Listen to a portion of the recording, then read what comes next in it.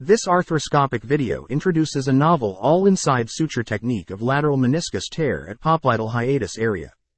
The subluxation of lateral meniscus at popliteal hiatus area was confirmed with a probe, with a longitudinal tear at the peripheral rim of the lateral meniscus, and degenerative meniscal tissues at the inner part.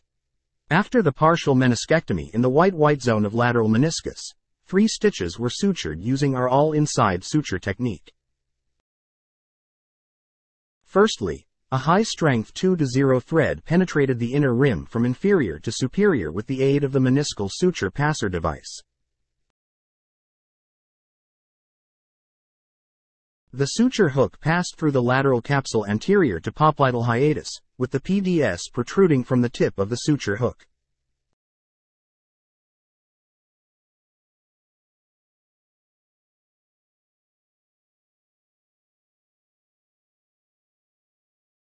The PDS was pulled out to pass the below strand of high-strength thread from inferior to superior.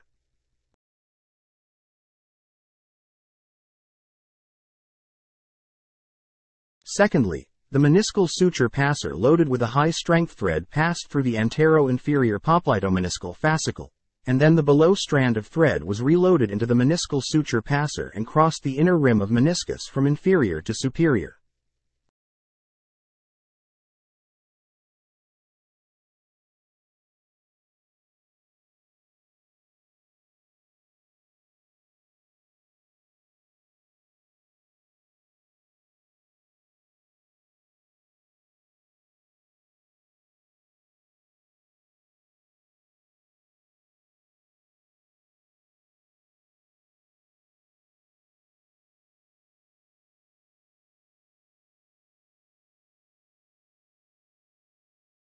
Thirdly, after meniscal suture passer loaded with the high-strength thread penetrated the postero-superior popliteomeniscal fascicle, the below strand of thread passed through the inner rim of meniscus from inferior to superior.